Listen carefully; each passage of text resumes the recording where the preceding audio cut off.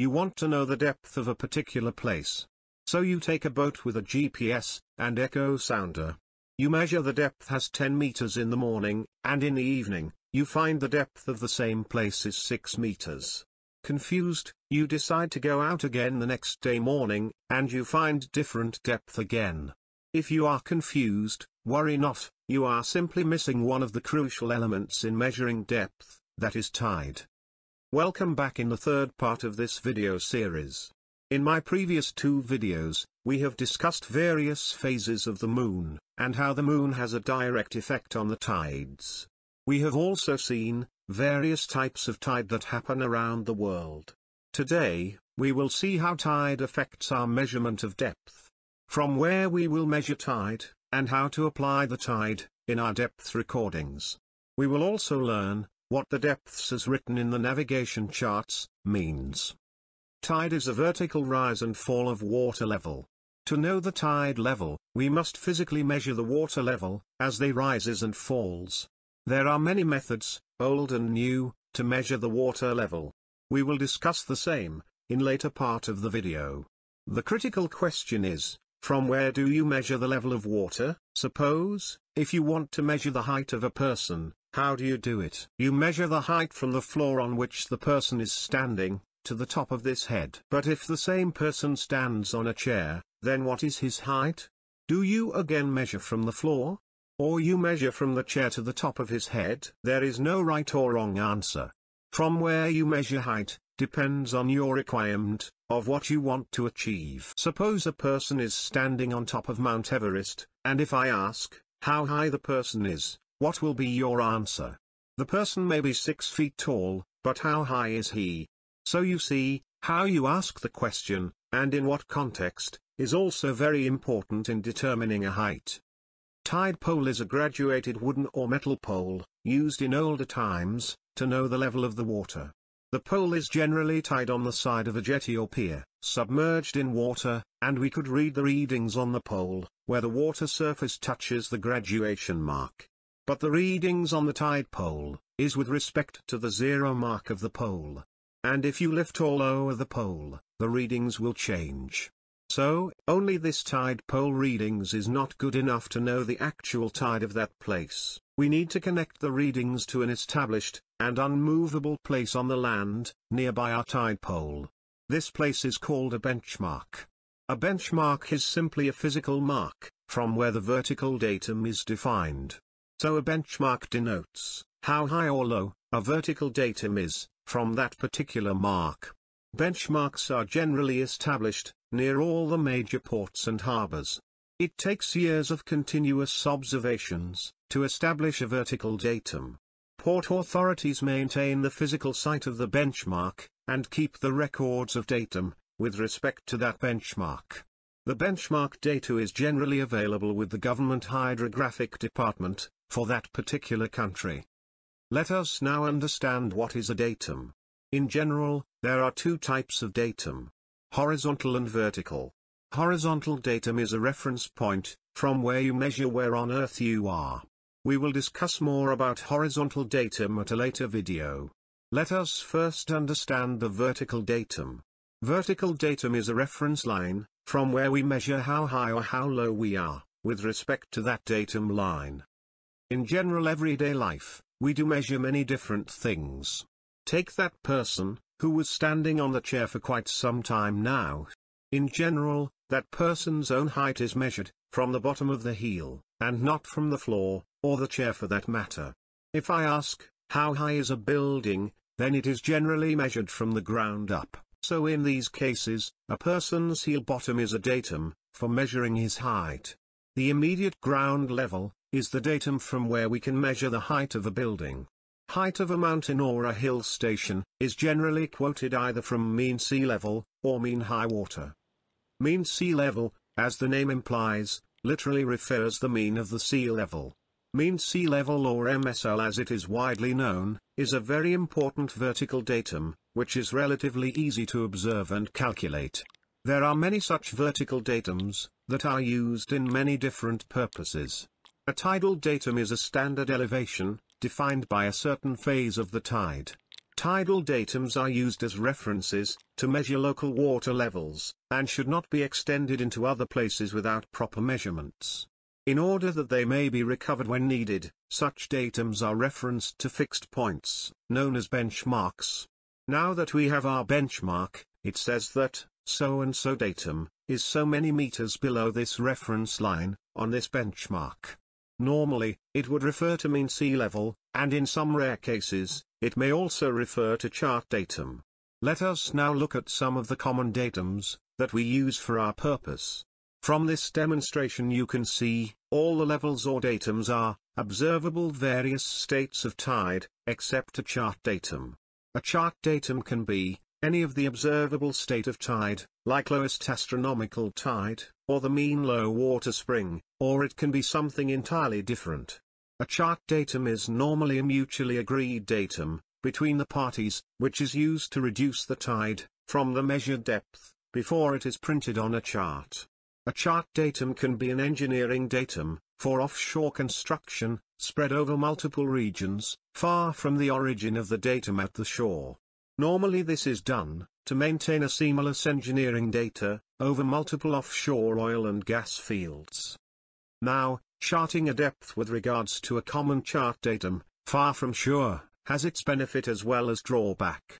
On one hand, you have a seamless engineering design, and on other, the depth may not be as accurate as it should be, because the datum is carried forward from shore to deep ocean miles away.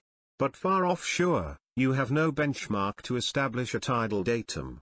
And if you are in a hurry, the best option is to observe mean sea level, and measure tide from MSL, which will result in a positive tide, and a negative tide. Or you can observe for a full lunar cycle, or 29 days to calculate lowest astronomical tide, and use the same to deduct the tide. Let us now see how we can establish a mean sea level, where we do not have any benchmark to start with. First, let us mark a line on a solid wall, or a point on stable permanent platform like jetty. Next, we find a best place to set up a tide gauge. The place should not dry up during low tide, and not directly open to sea waves or stagnant. With the help of an auto level, we measure the height difference between our benchmark on the jetty, and the zero of the tide pole.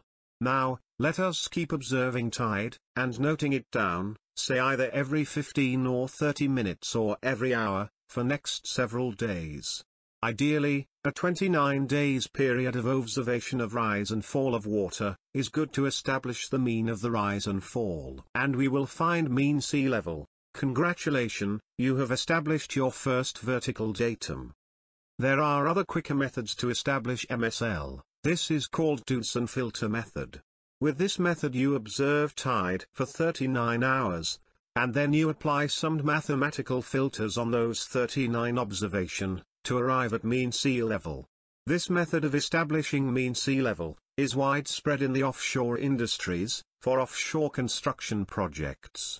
Similar way, to observe a tide near shore, you just place your tide gauge at a suitable location, and find the height difference between the benchmark and zero of your tide gauge.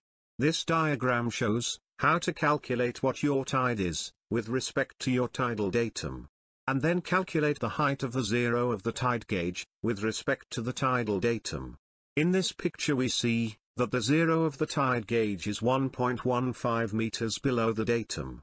That means, when the tide gauge shows water level at 4 meters, the actual tide will be 4 meters minus 1.15 meters equals 2.85 meters. In this next picture, we see that a boat is doing survey, and the water depth was measured as 10 meters, and at that point of time, we observed tide to be 2.85 meters as demonstrated before. So that we deduct the tide from the measured depth, and we find 7.15 meters to be our charted depth. Charted depth in the sense that, we print that depth on the chart. Let us summarize what we learned from this. Tides are generally above the selected tidal datum, except of course MSL, where the tide will be below, and above the datum. Depths on the chart will be below the selected datum. So what that implies? If we see a depth of 12 meters on a chart, what that means? It means that, no matter whatever the tidal status is, there will always be 12 meters of water on that particular spot. So, the mariners can plan their voyage, and entry and exit to and from the port, according to their draft of the vessel, and tide. In a scenario of a place, where there is no benchmark, and no historic data available in the vicinity, you can transfer the data from a known tidal station. This is called transfer of sounding datum. The known tidal station should be within 16 kilometers of the new place. Establish tide gauges at both the places, and carry out simultaneous tide observation, for either 4 highs and 3 lows, or 4 lows and 3 high waters. It is advised to carry out this exercise during spring tide, to take advantage of the highest ranges of the tide. Then, you need to apply some filters, and calculate the tidal datum, in relation to the known station. Please note, that this method of transfer, is suitable mainly for semi-diurnal tide. With the advancement of GPS technology, the time to establish a tidal datum has decreased significantly. You can have simultaneous GPS height observation, one at known benchmark and another at a new station, and simply transfer the height of the known benchmark along with the datum, to the new station. Let's say, you are surveying, between 2 known tidal stations. And each station is 15 kilometers away on either side of your survey area. You do not have the time, or the place to establish a tidal station, in your area. In that case, you need to record tide, at both the known stations simultaneously, as you are surveying. And then, during processing of your depth, you can apply a go-tidal tide, or a distance-based weighted average tide, to your depth. In offshore situation, if you have an offshore oil platform, you can observe tide there. You can establish an MSL, with the help of 39 hours observation. Then observe tide from MSL, or you carry out 29 days of tide observation, to establish lowest astronomical tide, LAT, and observe tide as per that datum. In the absence of any offshore structure, best solution is to observe GPS height continuously as you survey, and then process the data to establish MSL, in your survey area, and deduce tide as per MSL. Earth Gravitational Model 2008, EGM 2008, can be very helpful in this case, as it tells us the difference between ellipsoid and geoid, at any particular place.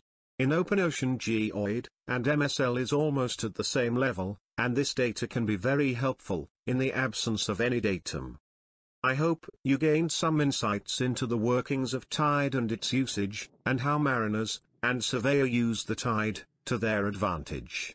Do let me know, if you have any question, in remarks below. I will be back soon, with another episode of exciting learnings. Please do not forget to subscribe, and press the bell icon. Let us learn at least one thing a day, and share the knowledge by sharing this video.